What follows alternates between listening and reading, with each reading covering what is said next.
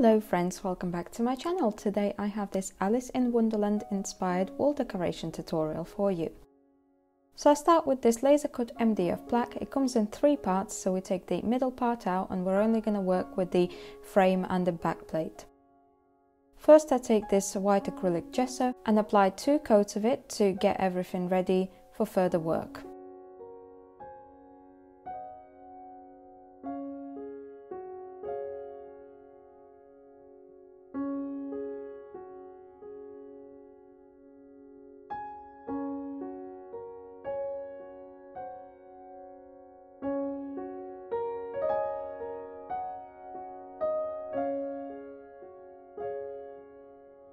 Once the primer is dry, it's ready to be decoupaged. So I have this wonderful Mad Hatter's picture printed on glossy photo paper using my normal inkjet printer. This picture was downloaded from the Digital Collage Club. If you're interested in joining them, there's going to be links in the description, and I also have discount codes in case if you wanted to join, so check those out. The original picture is a little bit bigger than this plaque, so before I printed it out I sized it down on my computer.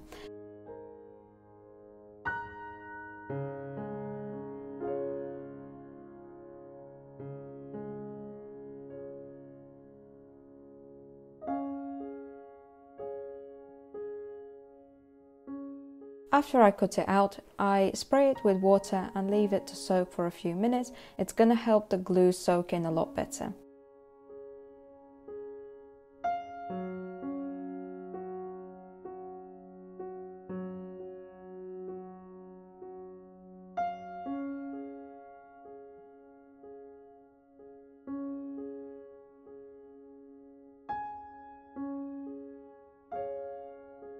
To glue it down, I use Mod Podge and I apply 1 coat of it onto the back plate of the frame.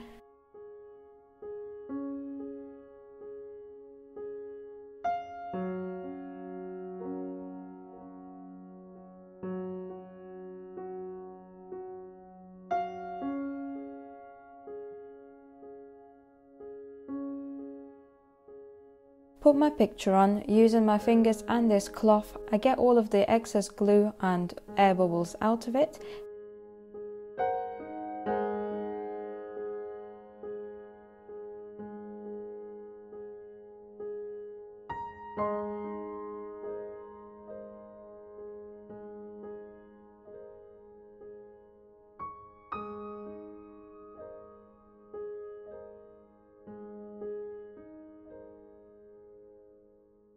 And then apply another layer of glue over the top.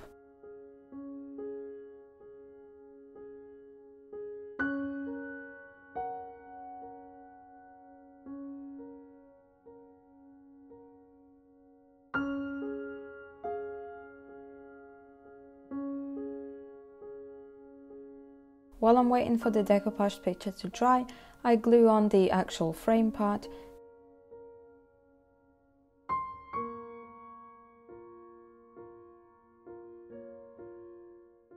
To glue it down, I use trade grade PVA glue.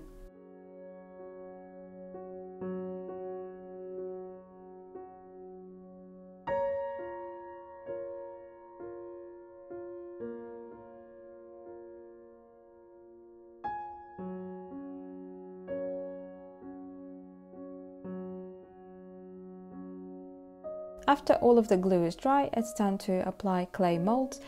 As always, I'm using Das air drying clay, the same PVA glue, and I decided to make this lovely cupcake out of this redesign with Prima mold. I thought that little cupcake was just perfect for this theme.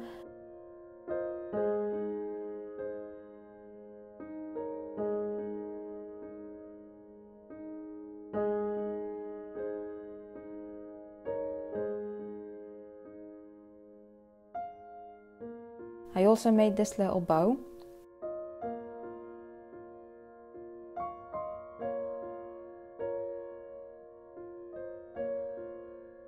Next I take this silicone mold with little ropes on it.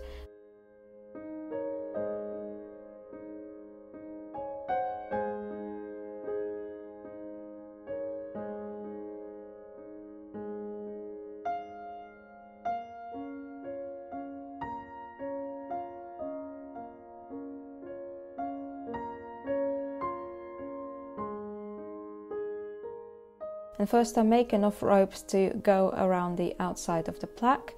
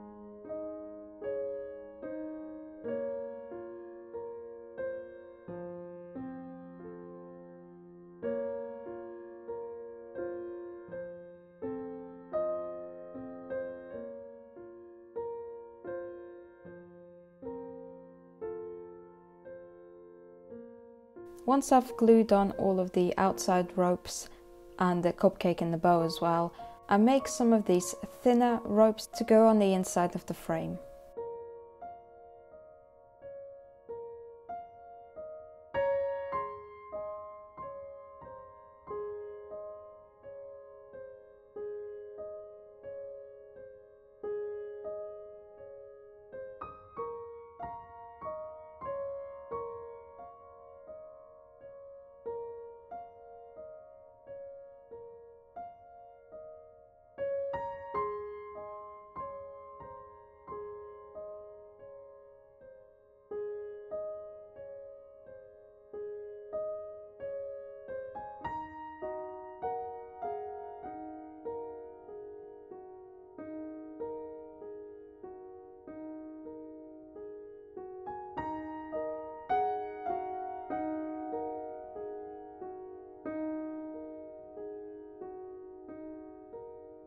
So next morning when the molds were dry, it was time to start painting it. So I decided to go for a checkered pattern on the frame itself. So I took a pencil and marked out the line for where the checks are going to meet. So first I take a little bit of this brown and white paint,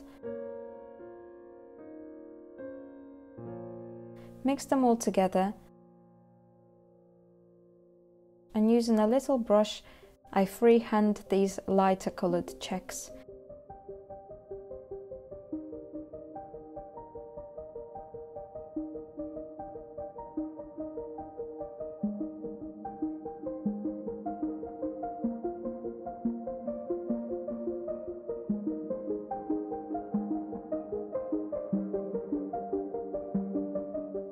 And I had to go over it twice to get the coverage that I wanted.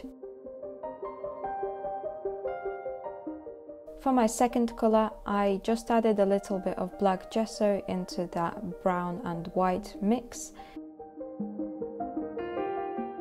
and filled in the gaps between our first colour.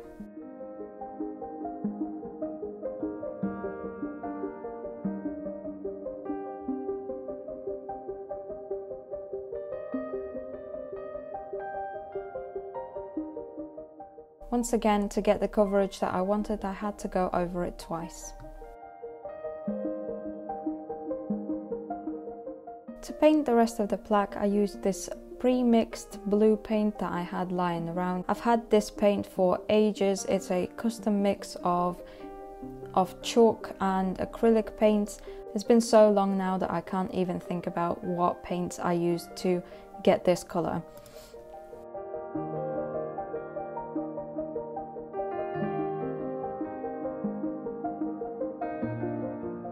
So I used this blue paint to paint all of the moulds and the rest of the plaque.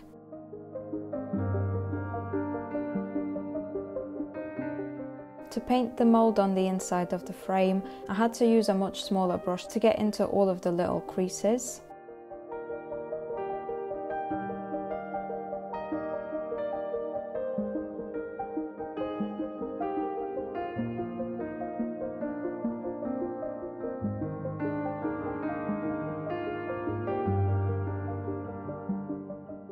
and when I went to paint the mold where it meets the decoupaged picture, I didn't really bother with trying to be super neat and tidy, because any paint that goes over onto the picture itself is really easy to clean up. I just use a clean brush and a little bit of water and then wipe away the paint with a cloth.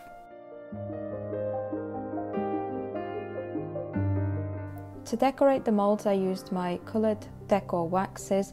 I actually ended up using every single wax that I have, which I've never done before. The first wax that I applied is this Vintage Gold by Finnabar.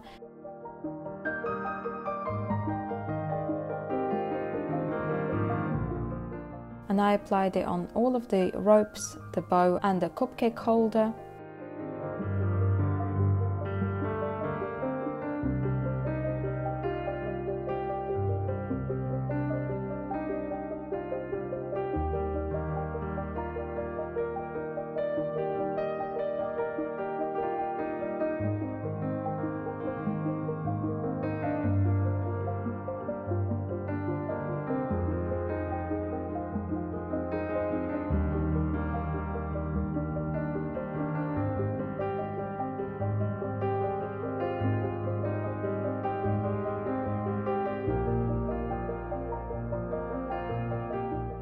Next, I took a little bit of white gesso and using a natural bristle brush, brushed a little bit of it onto the cream part of the cupcake just to lighten it up. Next, I used this red wax, again by Finnabar, to paint the cherry on top of the cupcake. A little bit of this green wax by Little Birdie Crafts to go over the stem of the cherry, and a little bit on the cupcake holder. Sweet Rose by Finnabar to go over the cream part of the cupcake.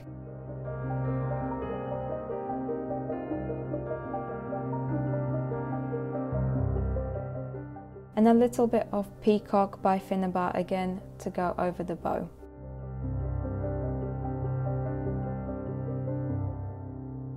To seal the plaque, I used Heavy Duty Wood Varnish by Polyvine in Dead Flat Finish. I ended up applying 2 coats to the front and the back of the plaque.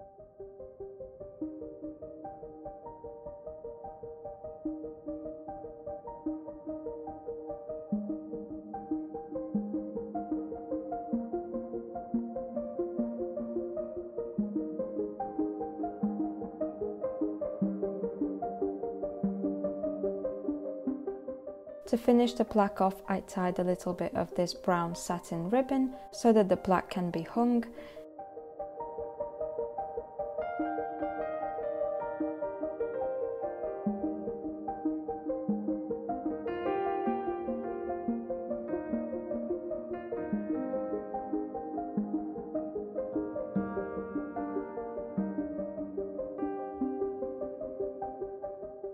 And I took one of these metal rose embellishments and using hot glue gun, glued it over the hole where the ribbon goes.